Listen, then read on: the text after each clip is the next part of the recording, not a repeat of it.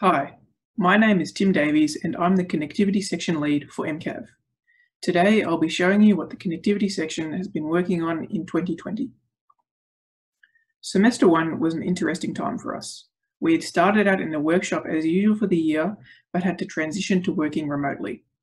One of the main focuses for us was integration with the car's computing system. The Connectivity Section used onboard units and roadside units last year in our end-of-year demo, but the onboard units weren't integrated with ROS. We designed the system architecture shown on the slide to achieve full integration with ROS so that we can wirelessly send and receive any data from vehicle to vehicle. The OBU is connected to the PX2, which is the car's central computer, via an Ethernet cable, and we can send the contents of ROS messages to the PX2 using UDP. The OBU has a number of different applications we can then use to forward this received data. The result is that any ROS topic can be sent and received using the wireless connection on the OBU. This diagram shows how the flow of data works with the different parts of the car's system, including another project of ours, ICA, which stands for Intersection Control Algorithm. So the intersection control algorithm, firstly, V2V connectivity is what we're using to facilitate the intersection control. So V2V connectivity is communication between vehicles using the onboard unit, which looks just like this over here. V2V intersection control is now negotiating traffic in a peer-to-peer fashion without the use of traffic lights. We focus on safety and improving traffic flow. So V2I, which is vehicle to infrastructure intersection control, such as traffic lights, exist already. What about locations where there is no connected infrastructure? This is mainly where we'd anticipate the V2V intersection control algorithm being used. The connectivity team is developing an algorithm to run on CAVs to facilitate intersection control.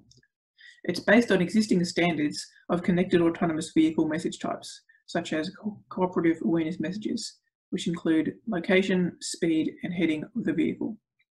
We're also developing our own message types for unicast communication between the vehicles. So here is a simple scenario of a case with two vehicles for the intersection control algorithm. So RL1, which is road leader 1, and RL2, which is road leader 2, continue to broadcast cooperative awareness messages to all vehicles. Once they're in the VTL or vehicle threshold area, they will start to save information about their neighbours based on the received CAM messages. Once they're within the required distance from the junction, they will compute the neighbouring road leaders and their paths. So road leader 1 figures out that it's closer to the intersection than road leader 2. Road leader 1 continues through, it doesn't detect a collision. So it crosses the intersection. Road leader 2 passes the threshold and detects a collision.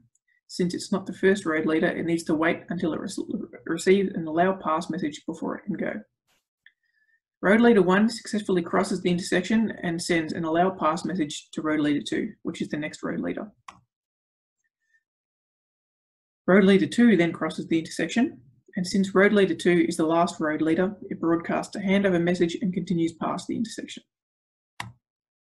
So this slide is just showing the software design decisions around the message types and the ROS nodes that will be interacting with them for the intersection control algorithm. It's important to figure out the decisions made on each vehicle so that the solution is scalable. So what's next for connectivity? We're going to continue working on our V2V intersection control algorithm for the rest of this semester. We're also working on a V2V demo to showcase how perception of objects can be shared between vehicles. We're going to continue planning for next year to complete our integration and implement intersection control algorithm into our real live vehicles. Thank you.